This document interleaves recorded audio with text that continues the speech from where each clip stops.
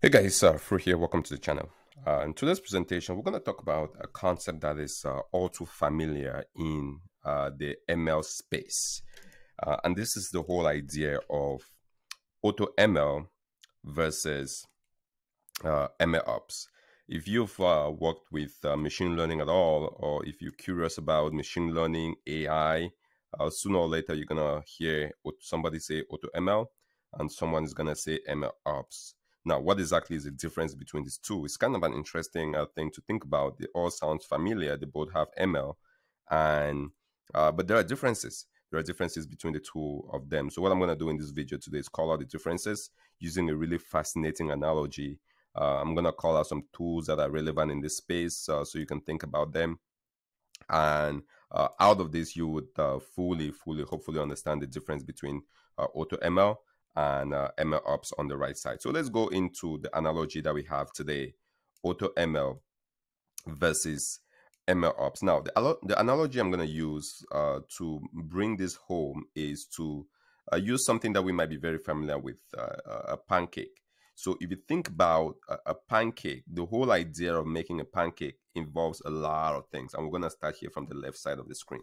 So let's say you want to bake your favorite pancake. Starting from the left side, you might need some ingredients. So we might need some salt, we might need some flour, we might need some yeast, water, and a lot of ingredients can go into resulting in a pancake on the right side.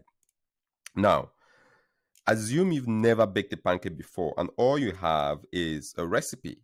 So you have a bunch of recipes, well, not recipes, all you have are ingredients. Let me put it that way. All you have are ingredients. And that's on your left side. And on your right side, you have your taste preference, right? What you like, what kind of pancake you like. Do you want a soft pancake, a hard pancake, a sweet pancake, a salty pancake? What is it you like? What are your preferences? So the process of making that pancake involves creating a recipe. And that recipe is a combination of the different types of ingredients in different proportions. So you might say, well, I want, 2 salt, 3 flour, 3 yeast, and 5 water, right? That doesn't really make much sense. But just imagine the quantity of that. So let's say 2 tablespoons of salt, 3 bags of flour, 3 ounces of yeast, and maybe 5 gallons of water, right? And that's gonna be a recipe, and that could be one recipe, and there could be many different recipes that you have to try to create your pancake here on the right side. So if you imagine going into the kitchen, you try 2, 3, 3, 5 and see what kind of pancake comes out. Maybe you don't like that, and then you come and say, okay, let's try 5, 6, 7, 1, and you see what kind of pancake comes out. And maybe you don't like that, and you go, you try, you experiment a different combination of these recipes, or a different combination of these ingredients to create a new recipe, and you keep trying. All right. And so all the while you are carrying out experiments and you're trying. And in the ideal world, if you carry out those experiments and you're trying to figure out what pancake would be good for you, you want to keep track of the combinations that you're trying, because otherwise you wouldn't know what is working and what is not working, right? For the ones that are working, maybe you double down on them if you're keeping track, and for the ones that don't work, you want to absolutely avoid it, right? So maybe you realize that if salt is ever greater than 5, everything else falls apart, right? So you then know your limit of salt is 5, and then you can keep trying the other pieces, the other ingredient in your recipe, on your ingredient list to build a recipe for pancakes. So now you might have an experiment tracker, right? So let's call this an experiment tracker. You can keep a list, you can keep a logbook. So each time you try a combination of ingredients, you see what comes out, the pancake that comes out, and you write that in your experiment tracker, and you say, was it good or was it not good? If it's not good, you repeat. And eventually, this whole exercise of going from ingredients, experimentation, getting a pancake, bringing feedback back, is going to hopefully give you a pancake that you can eat or that you can enjoy.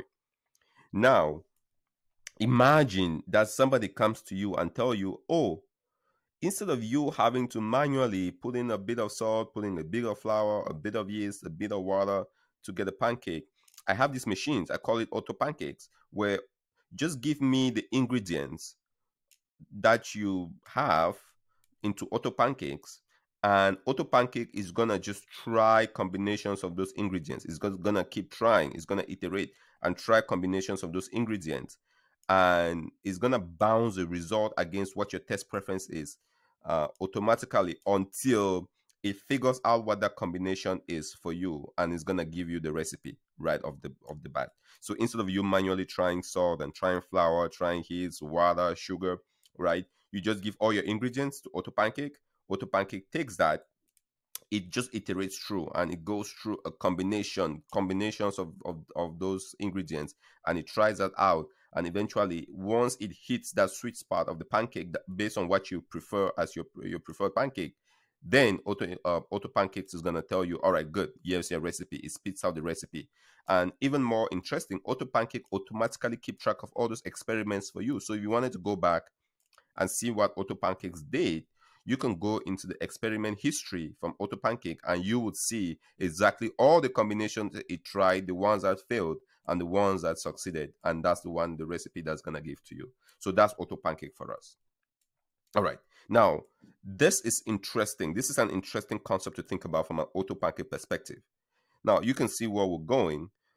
Imagine you don't want to have just auto pancakes, right? You don't want to just create pancakes, but what you really want is to run a pancake restaurant. You want to run a pancake restaurant.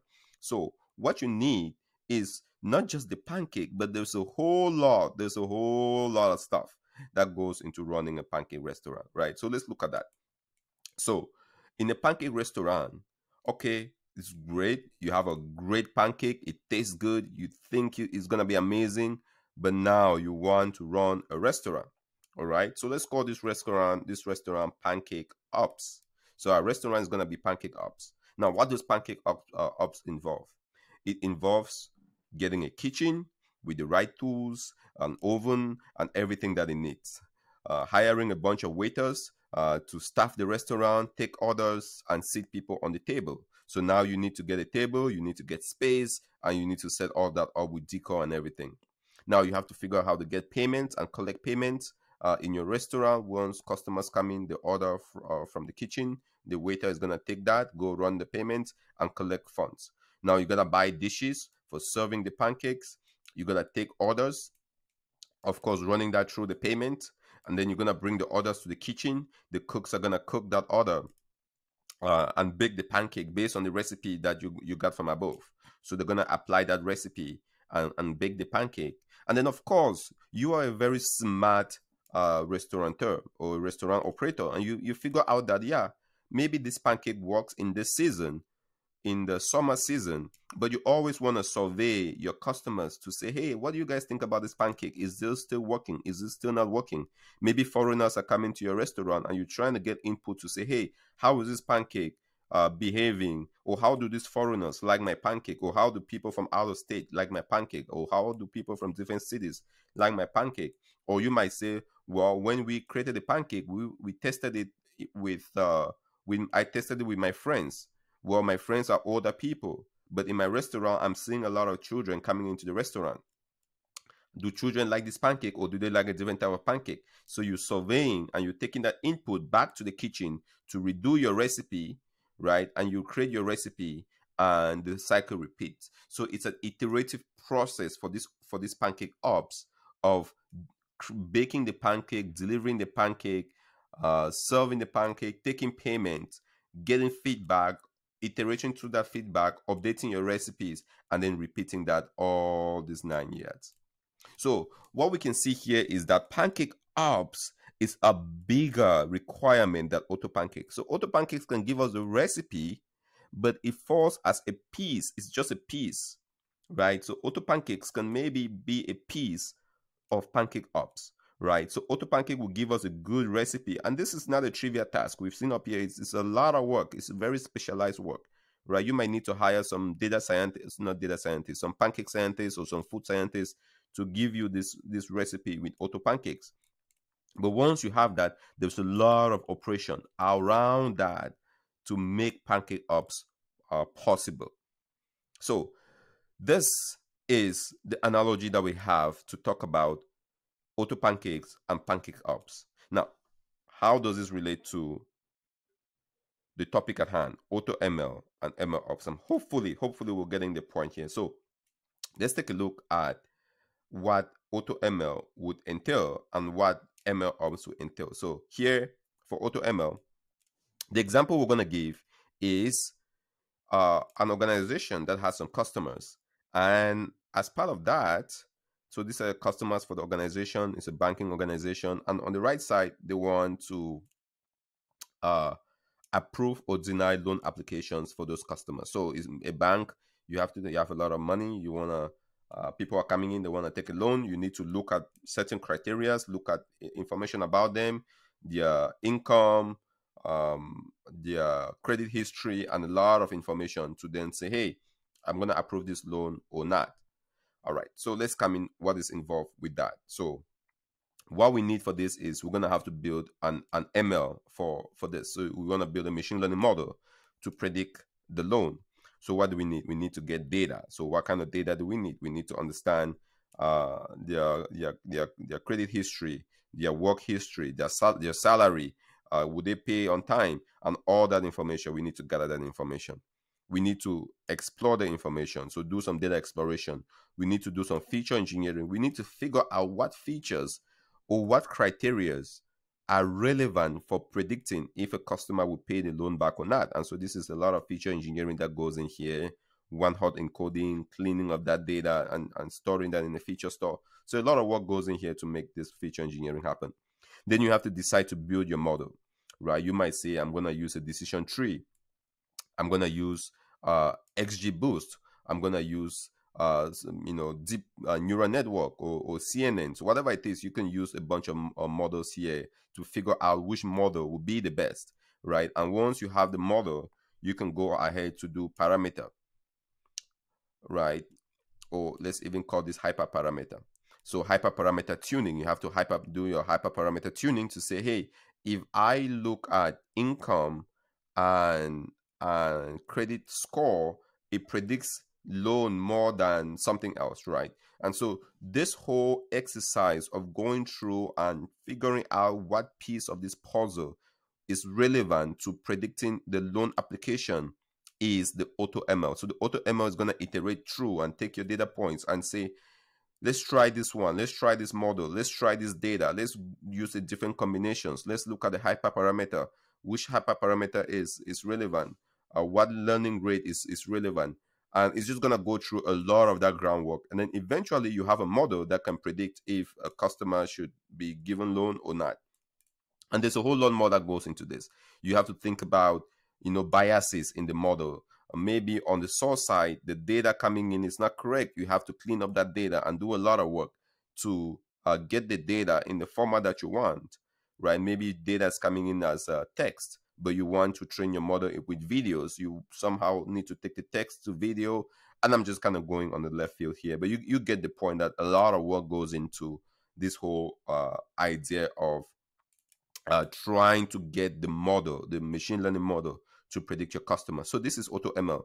So tools in this space that would do AutoML, you will hear about like AutoKeras and my screen is just canceling here on me. Bear with me. I think this is Skylearn from Skykit. So Skylearn, Data Robot, AutoWaker. There's MFlow. There's Kubeflow as well. My screen just canceled on me. There's Kubeflow. There are a lot of tools as well as projects that are helping in this space, right? So you can automatically say, okay, these are my ingredients. So you, on the left side, you give your ingredients, and on the right side, you tell what you expect, and then AutoML does that work in between to figure out what combinations of input would meet the output that you want, and it iterates through that. So again, AutoKeras, Data Robot, Data IQ, AutoWaker. There are a lot of companies that are playing in this space to help with AutoML. Now, how does that different from MLOps?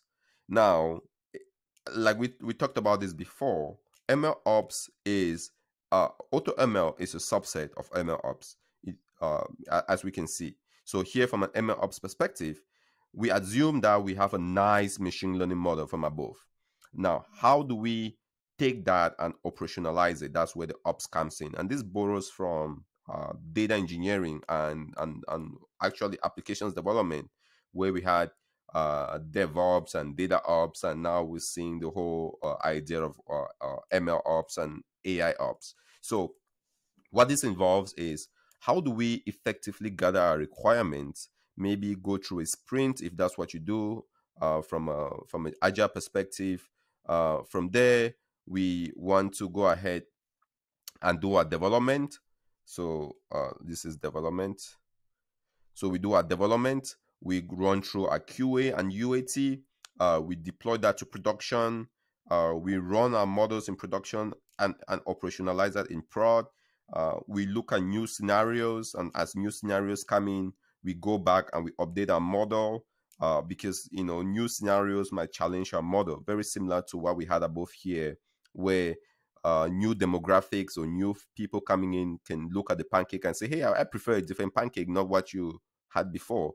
And so we always have to get that feedback to update our pancakes, right? That's the survey there. So in here, as we see new scenarios in production, we have to go back and update the machine learning model, because machine learning models are never static. And once we update the model, we just iterate back again, right? And this is what we need to do from an ops perspective. But how do we operationalize this, automate this, and make this very seamless? And that's where ML ops practice comes into play.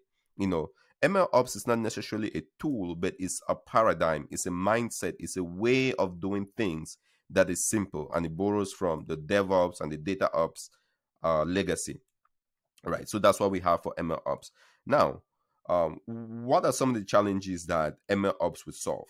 One of the big challenge is going from QA all the way to deployment. Because if you have an amazing model that you've developed and you're doing that development in QA, how do you hand that model to the folks, the IT folks, that would be running that model in production and embedding that into the production applications? And then how do we get the feedback and retrain the model here as we get new scenarios? A good example I like to share here is, think about, and a lot of folks will be familiar with this, self-driving cars. Tesla as an example. They have a lot of sensors on the on the cars, right? So the cars are on the road, they have some self-driving, to some extent, some self-driving technology. But guess what? Those cars were trained on data sets.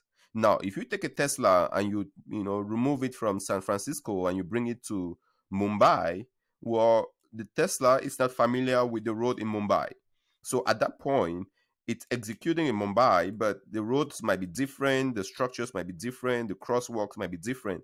And so it needs to get new data using the cameras or all the sensors that it has, and bring those new scenarios, those edge cases, those new cases, to update the Tesla, and it gets better. That's why people say, oh, Tesla cars are getting better with more data as it collects and runs in production. That's basically what it is. And teams like Tesla are good because they've automated a lot of this. They have good pipelines that go from new scenarios to updating the models and deploying those models in production and then bringing it all back. So it's not enough to just have an amazing model from above, but how do you operationalize all of this? That's where ML ops comes into play. All right, like I said, it borrows from CI/CD and DevOps, and some of the tools in ML ops that you might see or hear about will be like Git, Jenkins, dbt, right? Git is for managing code, Jenkins for orchestration and deployment, dbt is for actually building. If you need that, you might need a feature store, you might need basic documentation, you might need a place for storing your metadata, the experiments that you've run, a way of collecting feedback from your users, a way of sending those feedbacks to the development team so the models can be updated, and you want to automate all of that. And so that's really what ML ops is about. Right. So just to go back and to summarize with the example that we've looked at, ML ops versus AutoML. AutoML would help you automate the process of building a machine learning model. You might want a machine learning model to predict customer applications for a bank. There are many options out there. There is decision trees, logistic models. You can use something like XGBoost. You can use deep neural networks. So many options there. LightBoost. There are just so many options out there. Which one of those options would work for your applications? MLOps will help you with that. Now, once MLOps has succeeded in getting a good model, and maybe the result from there is, all right, for this, we're going to use XGBoost. We're going to use this particular hyperparameter. We're going to use this particular data set. This is the feature we're going to use. We're going to one-hot encode them this way, and that's going to be your model, right? You can document that, and you can save that into your experiment tracker server. Now, once you have that, then the other processes of taking that to production, deploying it, testing it, getting feedback, updating your model, operationalizing all of that is MLOps. And there are tools, there are processes that helps with that. It's not a specific technology, it's not a specific company, it's just a mindset of operationalizing it. Just like the way DevOps is not the tool, there's no tool called DevOps. DevOps is a way you operate, right? So MLOps is a way you operate. Now, there might be specific tools to help with AutoML, like AutoKeras, Skylearn, Data Robot, AutoWakers, so many of them, right? MLflow, Kubeflow, there are just so many out there. There might be specific tools, but when it comes to MLOps, it's more of a mindset of a paradigm. All right, guys. So there you have it. Hopefully this helps you understand the difference between MLOps. It's such a big topic these days. We're seeing a lot of ops. Companies are talking about everything ops. So AutoML plays a very important role. MLOps plays a very important role to me. This is a subset of this, right? So you can have your AutoML, and then the MLOps will be encompassing the result of AutoML and then operationalizing that. All right, so hopefully this was helpful. As always, if you like this, make sure you like it. If you did not like it, please do not like it. That's okay. Share this with somebody that might get value out of it. If you have any questions, any topics you want Fro to make a video about, to explain it, to break it down, don't hesitate to let me know in the comment section below, and I'll see what I can do. Again, thanks for watching. This has been Fro. You've been awesome. I'll see you in our next presentation.